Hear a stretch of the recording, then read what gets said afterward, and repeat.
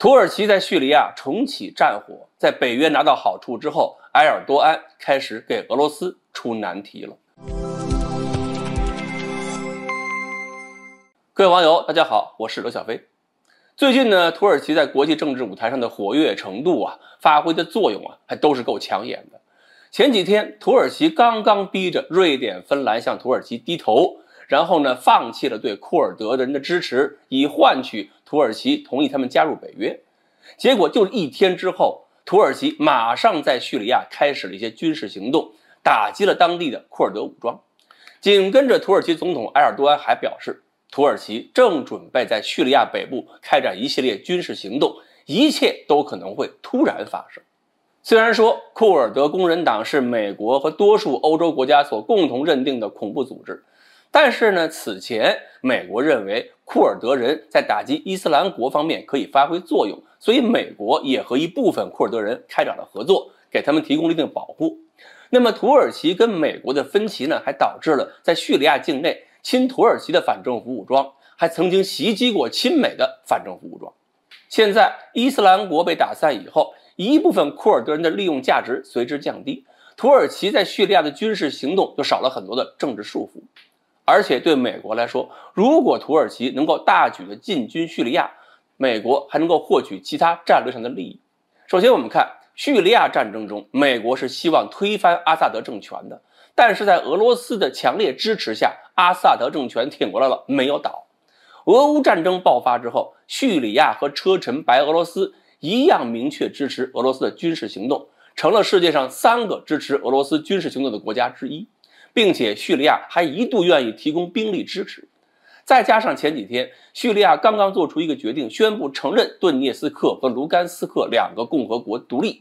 这些呢都足以让美国跟北约支持任何打击削弱阿萨德政府的行动。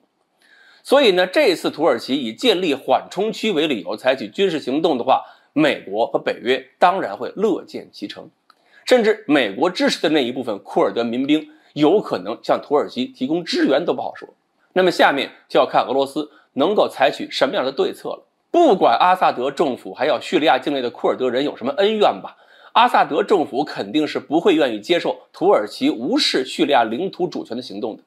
所以阿萨德政府跟土耳其就有可能爆发一些激烈冲突，而俄罗斯现在就必须选择如何和土耳其相处。因为在北约国家里边，土耳其因为购买 S-400 防空导弹被美国制裁，算是俄罗斯在北约内部目前唯一的关系户。那么虽然这次土耳其开放瑞典、芬兰加入北约，但好歹也算是以前帮过俄罗斯，所以俄罗斯未必打算现在跟土耳其直接撕破脸。埃尔多安甚至还能够让自己以中间人身份劝普京赶紧体面退出战争，毕竟人家这次也是号称对着库尔德工人党去的，也没有明说要挑战俄罗斯。但是如果俄罗斯不和土耳其翻脸，很可能就没法保全阿萨德政府，那么对剩下不多的盟友国家来讲，也会留下一个负面印象，担心如果阿萨德政权倒下的话，是不是说明自己抱着那条俄罗斯大腿还不够结实。阿萨德如果撑不住了，就很难保证中亚那些斯坦国甚至是车臣会不会出现一些新的变故。